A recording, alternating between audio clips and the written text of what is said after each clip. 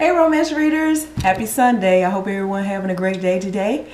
Back with another video, and today's video I'm gonna do show you some of the haul that I got when I went to McKays. I hope you all, everyone out there, enjoyed my videos, my video that I took when I was in McKay.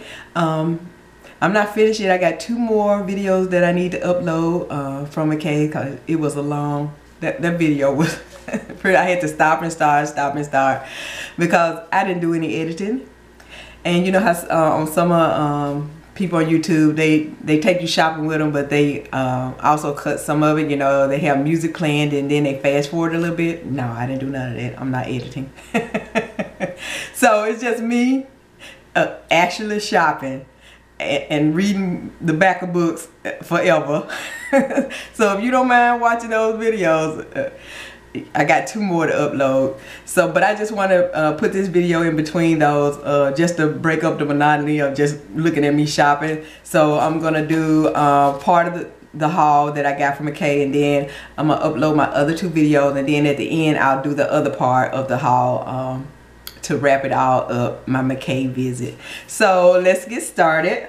First up, oh, and I also mentioned that the books that I was looking for in McKay were some of the books that you all recommended to me out there. I found some of them and some of them I didn't, so I'm still on the hunt for those, some of the ones that I didn't find.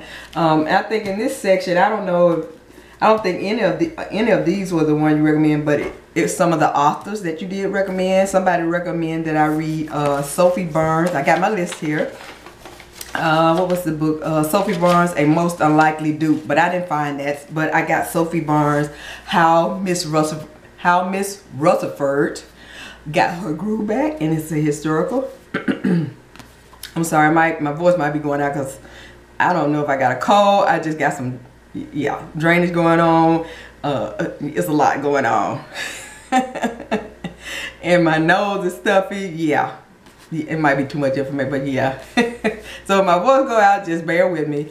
And so I got this one since I couldn't find the actual A Most Unlikely Duke. I've never read Sophie Burns before, so I'll say I'll try this out, and I'll keep looking for, hopefully I can find A Most Unlikely Duke. I can get it at, I hope I won't have to pay full price. I can get it at a cheaper rate. So I'll go in there and look on Amazon in the used book section and see can I find it. But this one I paid 50 cents for. Let me take this off if I can. That came right off. And this was 50 cents. And I'll read a little bit back of this. Emily Rutherford is having a very bad day. Of course, having the man you've loved forever announce his engagement to your now very formal best friend will do that. Emily is sure nothing good could possibly come out of this horrid situation, but she lets her sisters, along with Frances Riley, the delectable but brooding Earl of Denhurst, convince her that a season in London will be just the thing. Now Emily has a choice: suck in a corner while her sister enjoys the glitter of the tongue, or become the belle of the ball, dazzling everyone on an earl's arm. But as Frances helped Emily get back on her feet, she quickly realizes that a childhood crush is nothing compared to the power of true love. So I guess her and Frances gonna fall in love. How Miss Rutherford Got Her Groove Back, Sophia Burns. Next, these 2 were not on my list. I picked these up myself. As you know, in the I think in the second video you'll see me looking at these because I read Elizabeth Vaughan before. I think it was a series that I read of hers, The Warlord, and I enjoyed the first book, but the other 2, it was a 3-book series of The Warlord. I think the series was called Chronicles of the Warlands. But I enjoyed the first book, and her writing was alright. The second 2 I didn't enjoy too much, but I said I'll go ahead and try these out, and both of these are paranormal. The first one is White Star. I paid $4.50. Look, they didn't have this for 50 cents. $4.50. Excuse me. Yeah, there might be some coughing going on up in this video. This was $4.50, and I'll read a little bit of this. My camera might go out, but I'll just restart it and keep taping. White Star. I don't like this cover too much, but hey. I'll read a little bit of this. There is no one more adored. Everyone knows that. That's the little first paragraph of it. There is no one more adored. Everyone knows that The Lady High Priestess Evelyn is virtuous and noble, one of the leaders of the rebellion against the unjust usurper, as well as a gentle healer who channels the power of the gods to help the sick and injured. There is no one more despised. Orrin Blackheart, the Scourge of Palin, is renowned as an evil man. As the war leader of one of the usurper's supporters, he has killed many and stood by while the sorcerer has served. Let me start all over.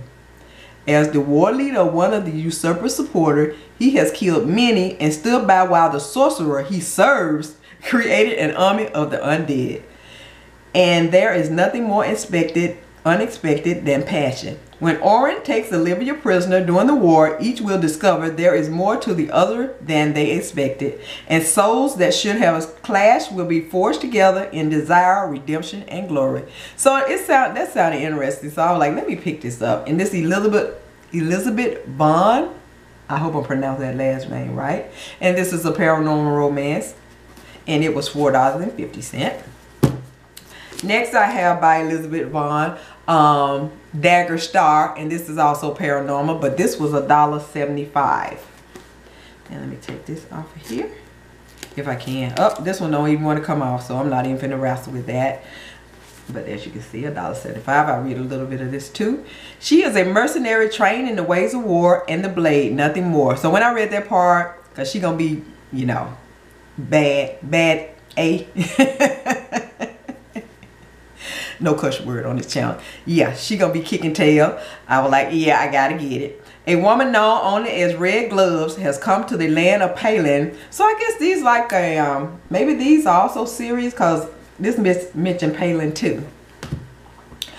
In search of work, a woman known only as Red Glove has come to the land of Palin in search of work. What she finds, however, is the torch fields and raised farms of a land defiled. If you see her without the gloves, run. This is all Joshua knows about the mysterious woman until he catches a glimpse of the Dagger-Star birthmark, a sign that she is destined to free his people from a ruthless usurper reign of terror. But she is more dangerous when following her heart. Red doesn't believe in gods. Nevertheless, she finds herself drawn into the rebellion, not by the prophecy or the chance to win the throne, but the pain of untold loss in Joshua's eyes. And this is Dagger-Star, Elizabeth Vaughan. Next I was looking for Beverly Jenkins, and I wanted to get, I was looking for Josephine. I guess these are the titles. Josephine is one of the books. Belle is one of the books. Jewel. Deadly Sexy. I was looking for all four of those, but I did not find them. So I got this instead. Beverly Jenkins, Midnight. And this was $4.50. Let me see, will the sticker come off of this one? Yep. That came right on off. Look at that cover. Beautiful. And I'll read some of this. In Boston, revolution is in the wind, yet none would ever suspect Faith Kingdon of treason. But under cover of darkness, the beautiful daughter of a Tory tavern owner becomes the notorious spy Lady Midnight, passing valuable secrets to the rebels. Dedicated to fighting British tyranny, she'll let nothing distract her until a dark, mesmerizing stranger enters her life. A reckless, worldly adventurer, Nicholas Gray has returned to troubled Massachusetts, seeking revenge for the death of his rebel father. He suspects a local innkeeper, but it's the man's breathtaking, ebony-skinned daughter who has truly captured his interest. Nicholas burned for the sensual, secretive lady, and Faith cannot mask her own blazing desire. And that's Midnight by Beverly Jenkins. Can't wait to read that. And this is a historical. Next I have Maya Rodale. And what was I looking for with her book? Let me see. Can I find her name? I was looking for Lady Bridget's Diary, but I didn't find it. I only found this one, so I'll check it out because I never read her before either. Let me see. Can I get the sticker off here? Yep, here it comes. And this is called Lady Claire Is All That. A historical, and this was, show it here, $3.95. Yeah, I'll stick it back on there so I can show it to you. But it was $3.95. I'll read the back of this. Claire Cavendish is in search of a dupe, but not for the usual reason. The man she seeks is a mathematician. The man she unwittingly finds is Lord Fox, dynamic, athletic, and as bored by the equation Claire adores as she is by the social world upon which he thrives. As attractive as Fox is, he's of no use to Claire, or is he? Fox's male pride has been bruised ever since his fiancée jilted him. One way to recover, win a bet that he can transform Lady Claire's society roughest diamond into its most prized jewel. But Claire has other ideas, shockingly steamy ones. So it sounded interesting. And that's Maya Rodale. Lady Claire is all that. Can't wait to read that. A historical. And the last three, I went crazy because I got all these last three all by the same author, Candace Camp.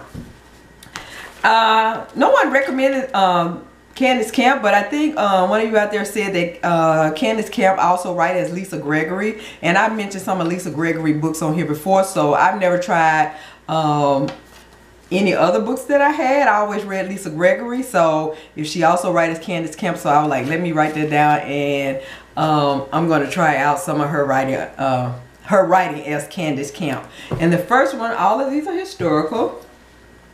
The first one is Heirloom, and it was $2.25. Take this off.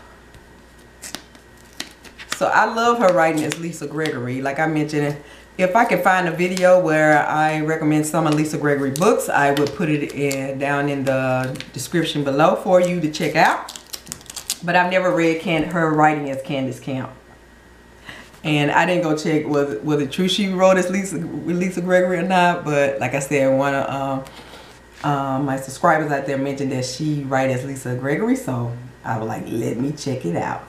I'll read a little bit of this. Once burned by a beautiful woman, Amos Morgan vowed never to lay his heart bare again. At 36, he was one of the most prominent farmers in western Nebraska. He filled his life tending the land and caring for his young son and his fragile ailing sister Frances. But when Frances' need became too great, Amos knew he must seek help. He never expected to find Julie Drake, a golden-haired beauty whose blue eyes could melt the coldest of hearts. And that's Heirloom. And it's out. And look, it got a little rolling pin. I guess some cooking and stuff gonna be going on. It looked interesting. And I think it got an actual picture in here. Yeah. And I like this picture here. That was pretty neat. So I was like, let me check this out. I guess it's going to be like, kind of like a Western, I think. Next I have by Candace Camp. And look, I ain't had to read that. I saw that 5 cents on there. I was like, sold. So I'm going to take this off. And this is Candace Camp. What's the name of this? The Marrying Wager. Another historical. And yeah, this was going on. Yeah. Let me read a little bit of this. No longer in the first blush of youth and without a marriage portion, Miss Constance Woodley could scarcely imagine why one of the leading lights of London society should take an interest in the likes of her. But under her benefactor's guiding hand, she was transformed into a captivating creature who caught the eye of the handsome, charming, and ever so slightly notorious Lord Dominique Latham. And before the shock of the entire town, the nobody and the wreckage vast count showed that even in the heartless world of the marriage mark, when love was at stake, all bets were off. And so I like that she was a diamond in the rough, and she catches her handsome man, yeah, and rich guy, yeah, there you go. Candace Camp, the Marriage Wager, historical. Next I have Candace Camp, Pleasured, and this was 50 cents. I'm just gonna take this one off. Now look, I got 3 stickers on here. Nope, it's not. Don't want to come off. I'll read a little bit of this. I guess I'll try to work with that later. Free-spirited Meg Monroe knows every forest path and cave passage of Loch Bailey, where she gathered herbs and mosses for medical portions. Yeah. Let's start all over. Free-spirited Meg Monroe knows every forest path and every cave passage of Loch Bailey, where she gathered herbs and mosses for medicinal, medicinal portions. Some say her healing gifts are bewitched, but it's her fiery natural beauty that puts a spell on Damon, Earl of Muldoon, who along with his young daughter takes up residence at Dunkley, a fairy tale castle overlooking Loch Bailey. The new lord of the manor, arrogantly assuming he can bed her as easily as he can overtake Highland's properties, sparks Meg's fury. But a dangerously close encounter and a watery rescue reveal her fierce attraction to the man she should despise. And this is Pleasured by Candace Camp, 50 cents. And the last one I have here, this is also like I said, all these Candace Camp, and this was 75 cents. Let me see, can I pull this one off? Yep, that came off easily. And this is Beyond Compare. And here's the inside. And I'll read a little bit of this. Though Kira Moreland is beautiful enough to earn the soberite, I'm gonna skip that word, the goddess, and rich enough to attract London's most sought after gentlemen, she has yet to find love and refused to marry without it. When she receives a strange package under mysterious circumstances, she is confronted with danger, murder, and a handsome American whose destiny is entwined with hers. Ralph McIntyre has enough charm to seduce any woman, but his smooth facade has a bitter past. Still, he has seen enough of the world to know Kira is in danger, and he refuses to let her solve the riddle of this package alone. But even he is mesmerized by the events that unfold as Kira begins to sort out the mystery put to her by the arrival of a priceless antiquity. Who sent her this treasure steeped in legend, and who is willing to murder to claim its secret and its glory for themselves? So this seems like a historical murder mystery and a romance all in one. Sound pretty good. And that's Candace Camp, Beyond Compare. So I hope all these, since I bought all these books by Candace Camp, I hope these at least turn out to be good. At least 2 of them. Because you know how you buy about 5 or 6 books, and I mentioned this before, and maybe you get 2 out of them that's really good. Yeah, I hope all these turn out to be good. But that's all I'm going to do on this haul. Like I said, I'm going to post my other 2 videos of me and McKay, and then I'll do the rest of the haul, my books that I have here. And in those books, I did find some of the books that some of you recommended to me. So in that one, I did find quite a few books. I think I found a couple. But like I said, the ones that I didn't get, I'm going to go and search on Amazon used books or half price books and see can I find them. But that's all I have for now. I hope you continue to enjoy your Sunday evening, because you know what tomorrow is. Work day. Yeah. But look, don't forget I mentioned it. Let's enjoy our Sunday evening without thinking about tomorrow. Yeah. So that's all I have for now. Until then, keep reading those romances, and I'll see ya.